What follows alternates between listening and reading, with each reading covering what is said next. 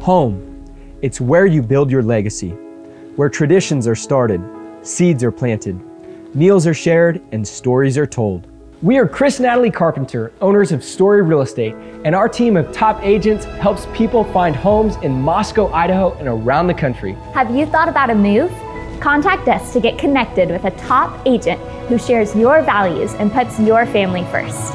Or reach out to us about our Moscow relocation guide. Wherever you're looking to go, we can help you find home. Call us at Story Real Estate or visit us at storyrealestate.com and start building your legacy. Mic in my hands, I'm a bad man. Even in a fight with my hands, I'm a bad man. Living in the streets, all my life, I'm a bad man. I'm a bad man. You know what time it is. We know when to play this theme song. This is our man Steve Deace's theme song. Everybody knows what time it is. Yeah. I'm a bad man. I'm a bad man. Hey y'all, welcome to Cross Politic on the Fight Laugh Feast Network. Pastor Toby Chuck Knox, I'm the Water Boy. It's good to be with you. And if you haven't joined us before with you know knowing this theme music, we have Steve Deace coming on to talk about his new book, The Rise of the Fourth Reich. Yes, everybody needs a copy of this. This is a history book that your kids need to read, and you need to stick around for this interview. But before that, today's culture shifts like sand, but the new St. Andrews College is established on Christ, the immovable rock. The college is a premier institution that forges evangelical leaders who don't fear or hate the world. Guided by God's word, equipped with the genius of classical liberal arts and God-honoring wisdom, and a faculty dedicated to academic rigor and God's kingdom, New St. Andrews College offers an education that frees people. Logic and language, hard work and joyful courage, old books and godly professors. New St. Andrews College provides time-tested resources that can equip your student for any vocation. So find out more today or schedule a visit at New St. Andrews College at NSA.edu. NSA.edu. I mean, if you want to fight the Third and Fourth Reich, you got to send your kids to Is the third NSA. one done? Third and fourth. Third's still around. Hey, we're really grateful to have that bad man back, Steve Deace. He's national politics, Christian worldview, and principled conservatism with a snarky twist. Host of the Steve Deace Show on Blaze TV. Steve, thanks for joining us. And he's got his movie, his first movie coming out, right. April 14th. Nefarious is the name of it. Is that right? That is the name of it, gentlemen, yes. Thank you for coming back on Cross Politic. I mean, it seems like it was just a couple days ago, Steve. You're so kind. I love talking to you guys. I mean, you're really less personable, less flexible, and even more impolite than I am, and I just totally dig that about you. So thank you. There was a compliment in there somewhere. We'll take it. We'll take it. Something about I'll take it. Yeah. So the book is called The Rise of the Fourth Reich. Help us out, Steve. What is the Fourth Reich? The Fourth Reich is the global biomedical fascist state that has been lying in wait, just as the scriptures say, when the time was right, God sent his son. Well, the enemy has his own timing that's right for him as well. And so this system has been put into place, beginning with government single-payer healthcare schemes, along the lines of what we've seen with Obamacare in the United States, where no longer are you treated as a patient in a lot of places anymore. It's just a protocol. And if you have a code, then they just follow the protocols from CDC and treat you accordingly. And everybody falls into line. Men have to get pap smears covered because there's no individuals anymore.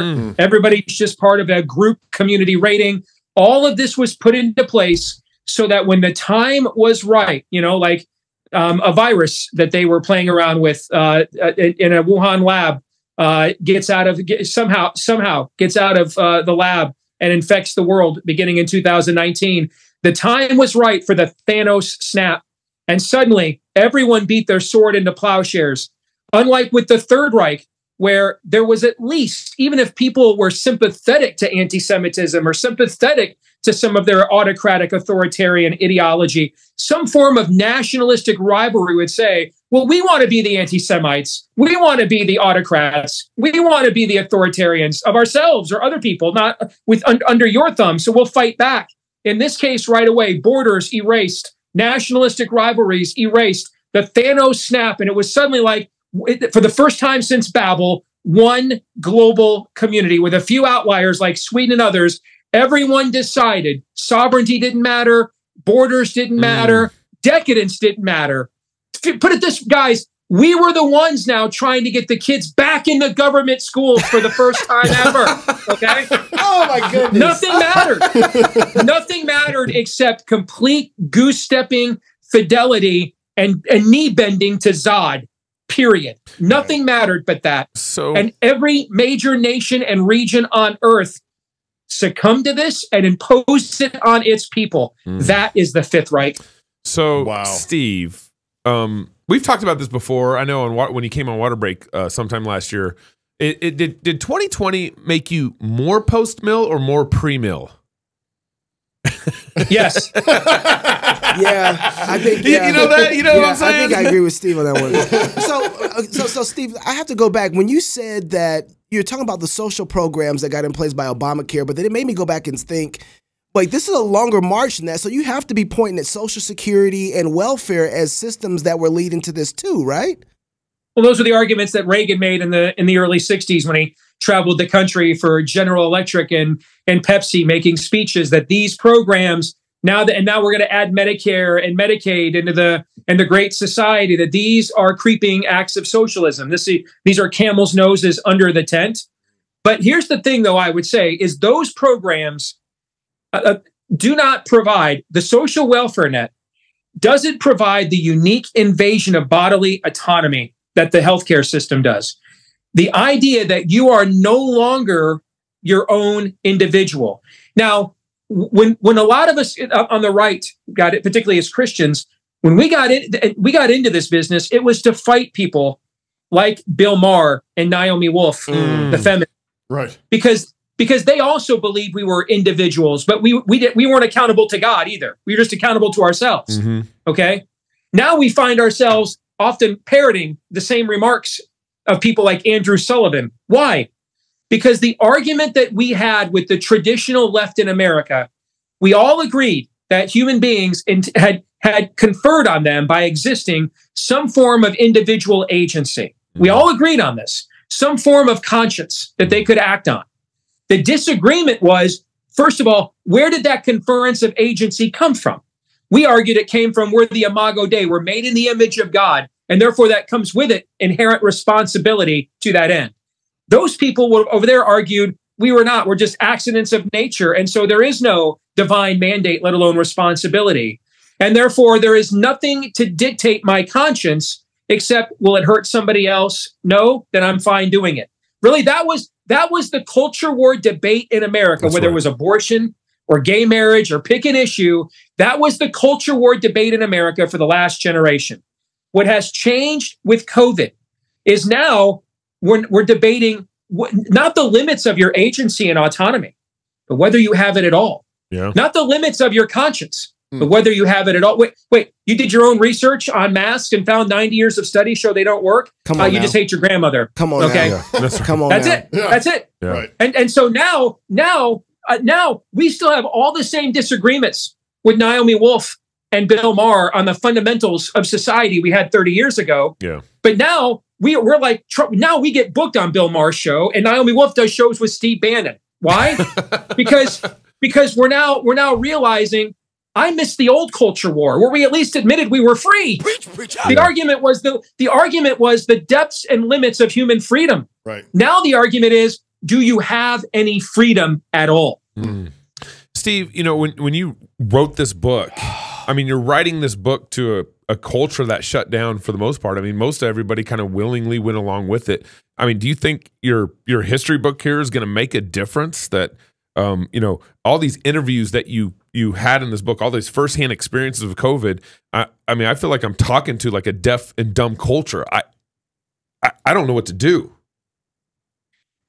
Plenty of times I've asked myself that question, Gabe. Do you think when Paul sat down to write Galatians, you're like, are you kidding me?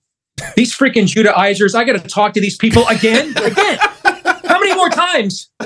And you can almost sense his frustration. Fine, y'all love circumcision so much. Lop your whole damn penis is off and let's just call it a day, right? Okay. Right. I mean, you wonder, when Amos comes in from shepherding sheep, did he really know we were going to be talking about the letter that he wrote 3,000 years later, you know? Yeah. And I think this is where ours is not to wonder why. Ours is just to do and die. All right.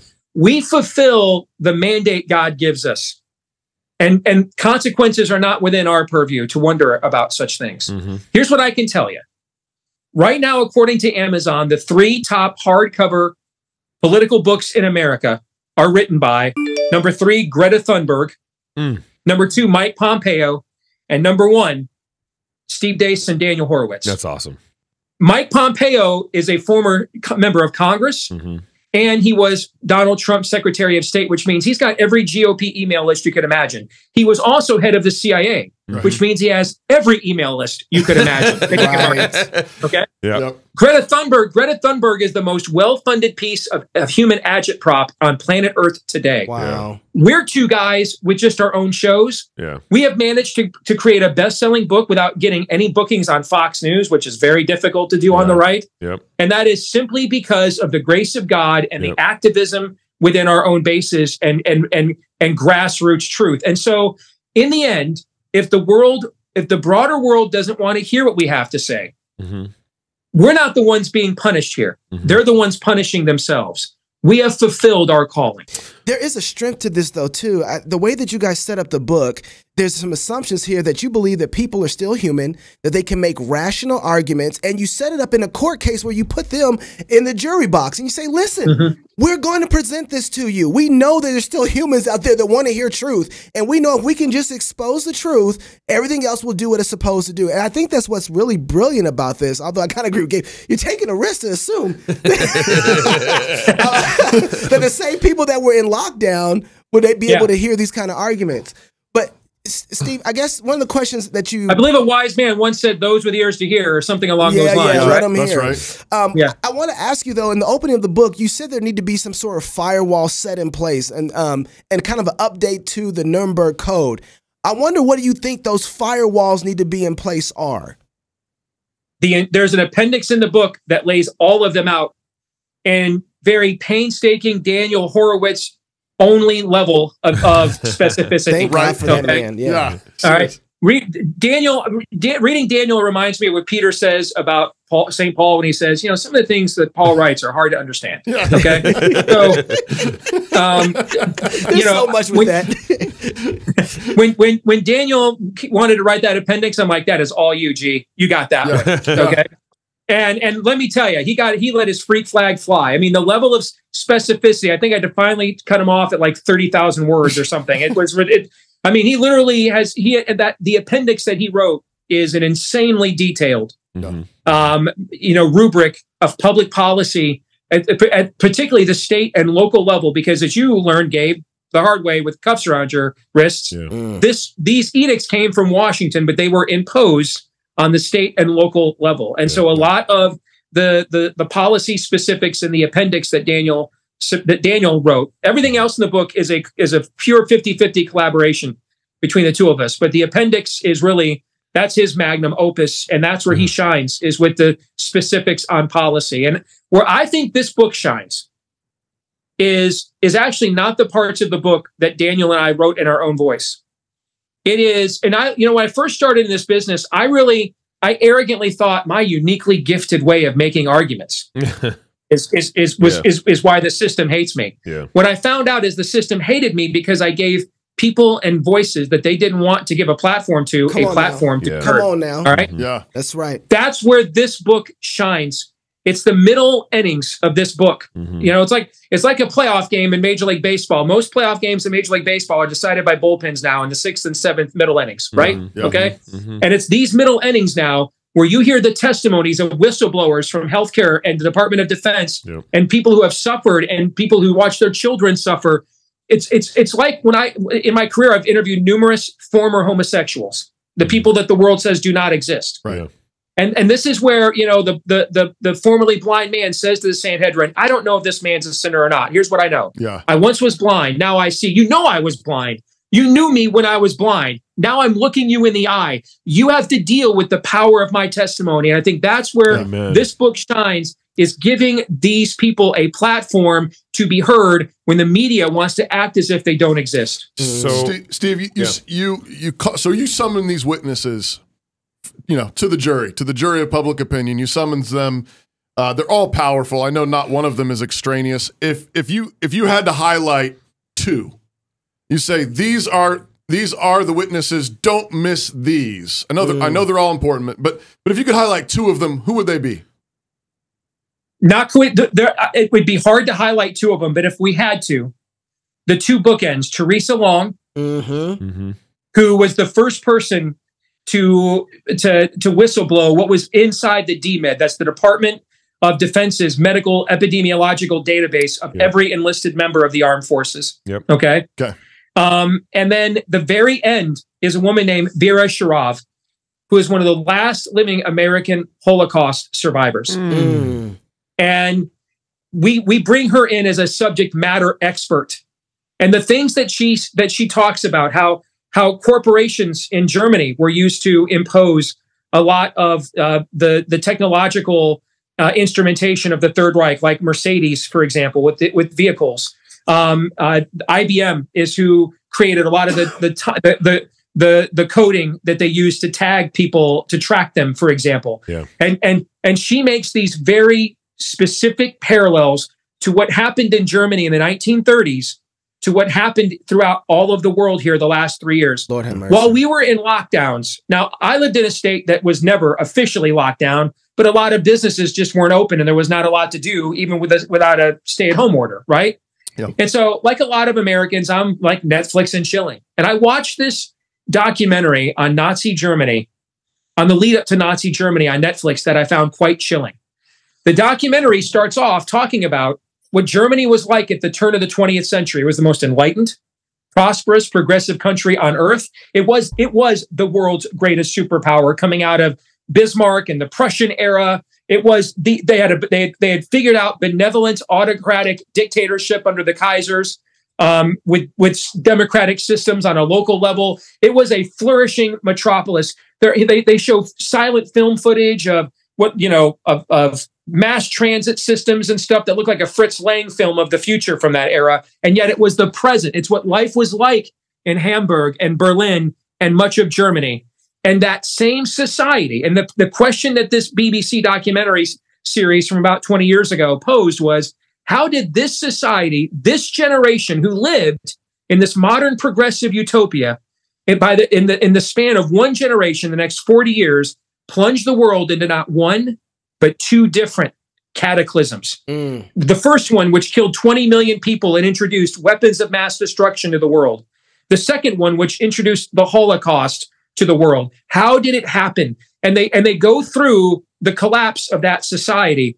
And I watched this, and my goodness, it reminded me so much of, frankly, what this country is like right now in a lot of places.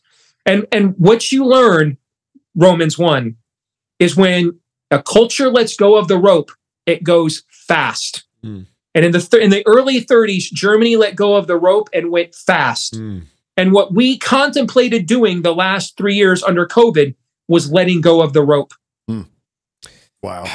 What if there's one interview that you want to include in this book that didn't make it? You've through your show, you've interviewed a lot of good guests, so a lot of witnesses over the last 2 years.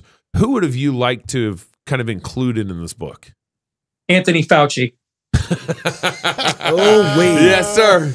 Yes, sir. I'd pay for that twice.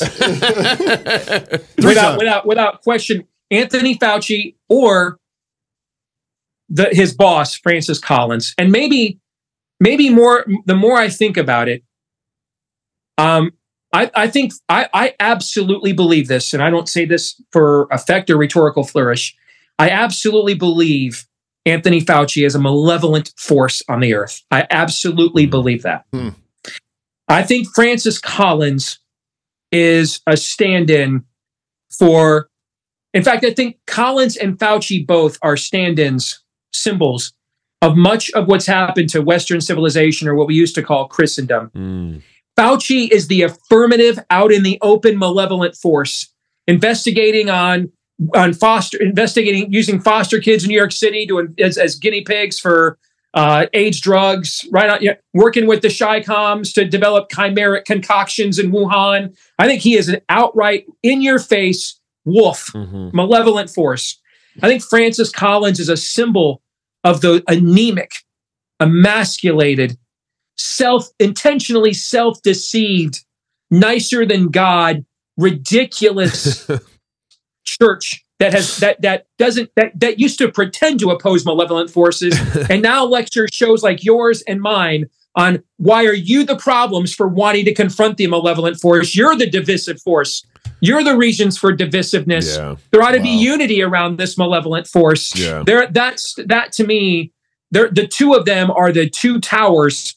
Fauci's Mordor and Collins is Isengard, the fool who thinks he's going to cut a deal with Mordor. So I think that's it. So you cover a lot of the interviews you cover in this book. A lot of the interviews are, coming from medical doctors in the military or private doctors in the private practice, or patients.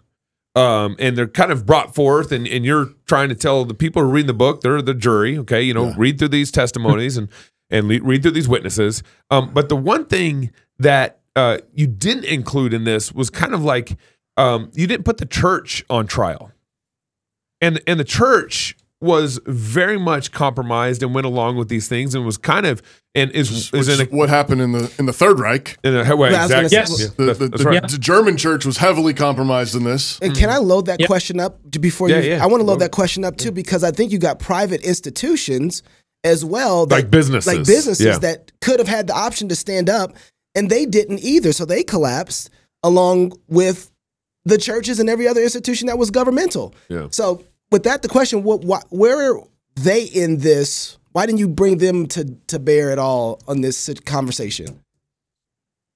I'm going to give you an analogy that at first is going to seem like has nothing to do with your question, but I promise you it will answer it directly. Okay, I like boomerangs. I used to write movie reviews for WorldNet Daily early in my career, and I went and saw a movie during this time called Paranormal Activity. That was a massive viral. It was almost like the 21st century Blair Witch Project, found footage movie on a small budget that made $1 billion. Okay, and I sat in the theater opening night with my wife, and I was it was fascinating to me. This was the first time I had ever seen mainstream Hollywood produce a horror film in the spiritual demonic genre where the church was never included. There's no Catholic priest is brought in for an exorcism. No minister is consulted. And it didn't smear the church, didn't mock the church. It was like this existed on an earth that the church doesn't exist, that the only spiritual influence is malevolent. And in this film, they Google what to do about a demon. They go to the demonologist at the university. They ask her dad, what do we do about this demon that's haunting us in our home? And they go to every place where common sense and knowledge is found, is said to be found in the culture, except the one place that would have the knowledge of what they're actually up against. Yeah. And it's like the church didn't exist. It's such a non-entity in this fight. It doesn't exist. Am I boomering around? I follow you. I put the puzzle together. I'm with you. You. Yeah, we're not relevant. The church is so irrelevant, it's not even worth holding accountable. It's a waste of time. Ow! What does Vody say? If you can't say amen, say ouch. I don't. That's right. I don't like that answer, Steve. No, it sucks, guys. That answer sucks. Yeah. Yeah, that's what Steve says. Steve says that answer sucks. But it's where we are. This stuff isn't happening in the culture because the church is unaware. It's because the church is irrelevant. The church isn't a relevant institution. It is exiled itself. Yeah. It's Revelation 3. Jesus has come and taken away the lampstand. It's not interested in competing anymore. Yeah. And so the Lord has said, you know what? you don't want to compete anymore. We're taking the jersey away. Don't wear the jersey. Don't. What are you putting the jersey on? You ain't in the game. Yeah. We take the jersey back. Yeah. That's where we are. So then you would say, would this be a fair assessment to say the church is almost in the same place it was in Germany? Yes. Yeah. That's what the anxious to be co-opted. And that's what Francis Collins is, the co-opted church. Right. Hey, I'm a Christian. Francis Collins will wind up major figures in American evangelicalism to shill on behalf of this toxic, poisonous jab and lockdowns and masks and everything else. So yeah, absolutely. Steve, you know, I've followed you before Cross Politics started in 2016. Me too. And you used to be, I think, far more, this might not be the best descriptive, but far more negative about the political world around you. And it's not that you don't see negative, I mean, this whole book, but I do see that you seem like you've gotten a little more positive over the years in how you point out. You're going to follow this up with that question? Yeah. How did you get there? This is exactly why Steve loves this show. This right here. Yeah, there you go. There you go. You just hit the table and gave him the organ. But it's not that you don't analyze and see the problems, but I've also think that you've gotten more. Like there's more faith in your politics. There's more faith in your analysis, knowing that God is in heaven and God is sovereign over everything. How and it seems like America's gotten worse since you started in your career, but yet you seem more cheerful and positive, even despite some of the negative challenges, negative political issues around us. What's going on? I think that's a really smart. I know they were just busting your chops, Gabe, but that's a very smart, nuanced observation. And I had to be, when I got into this business, my first plan was, I'm going to provide the vehicle by which I'm going to let Christians in my native state of Iowa, because remember I was a local host originally. Yeah. I'm going to be the point person that's going to let Christians in my native state of Iowa take over the Republican Party. And I didn't know any of the existing Christian leadership in the state at all. And so I just assumed, I'm a relatively new believer. I've only been a believer for a few years. These people have been believers, longer than I've been alive almost. So I assume they know what's going on. And I assume that they didn't take control already because they were outnumbered and outgunned, and they needed someone like me to come in and provide the weapon of mass destruction called the 50,000 watt blowtorch radio station that would give them the competitive edge. And then I found, then I got those people into power and they knifed us repeatedly. And I realized, oh my gosh, we're the enemy. I just put the enemy in charge. Then I got national, and I went national. I thought, all right, we're going to make the focus and focal point of the show a broader biblical worldview, and get the church to engage that way. And then I started looking at my inbox and emails from people around the country. Why do I hear all this stuff on your show, and I never hear this? No one talks to me like this at church. I never hear my pastor talk to me about like this. This stuff never even comes up at church. Wow. So first I had to get through the phase of being angry and cynical and bitter that the institutions that I thought I was going to come in and take part in giving an advantage to were the ones that had actually lost the culture. And so I'm over that now. And so now I'm in terraforming mode. Okay.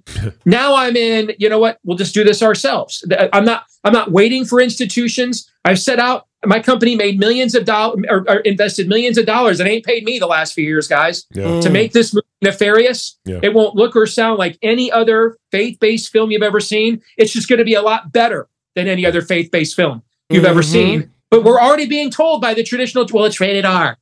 Okay, even though there's no nudity, no swear words, no blasphemies, nothing, they just rated it R to screw us. The MPA did. Okay, well, it looks creepy. Here, let me tell you a creepy story. There once was a widowed woman who dressed up like a hooker on the side of a road to catch her drunken father-in-law one night, so that he would knock her up, so that he would then be responsible for taking care of her and her her orphans, her son, so he doesn't become an orphan.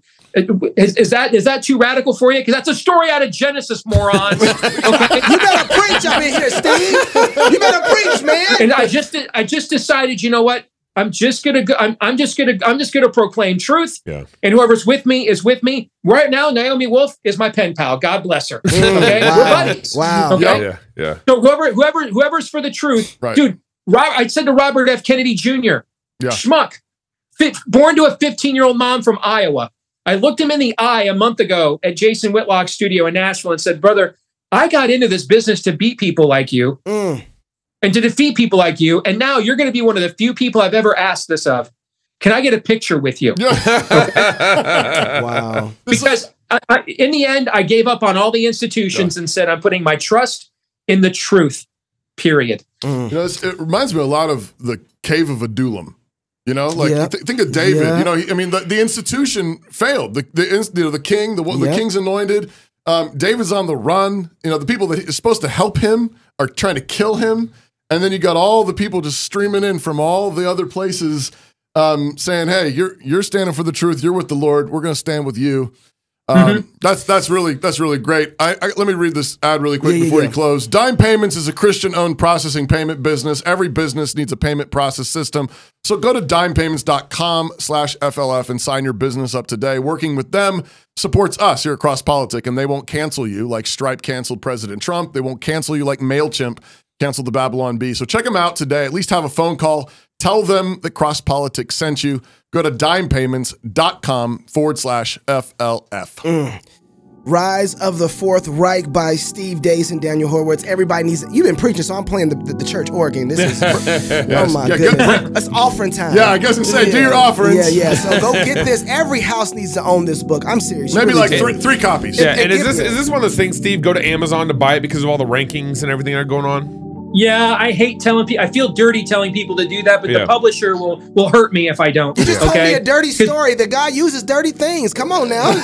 There you go. But it's the only ranking system that matters really anymore is Amazon. Brother, thank you so much for coming on the show. Appreciate thank you for what you're doing. Appreciate you so much. Thanks, Steve. Thank you, guys. If you're single, get married. If you're married, have you some kids. And if you have kids, go baptize them. Until tomorrow, love God with all your heart, soul, mind, and strength. Love your neighbor as yourself. Go fight, laugh, and feast. This is Cross Politic. Glory. I feel God right there.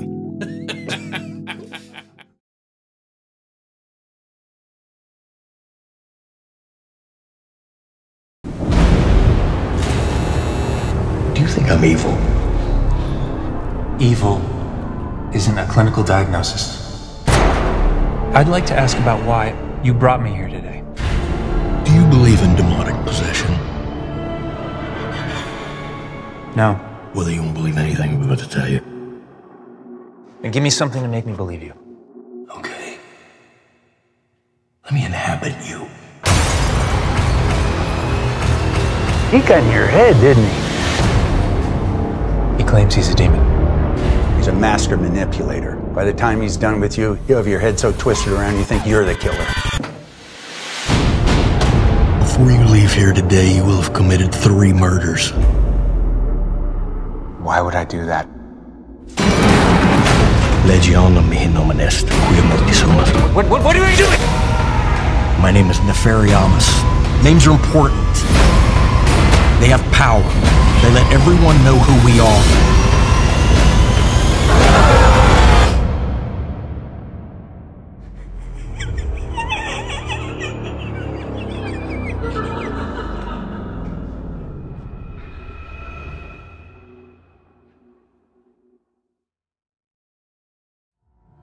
Free men need to be able to protect their families.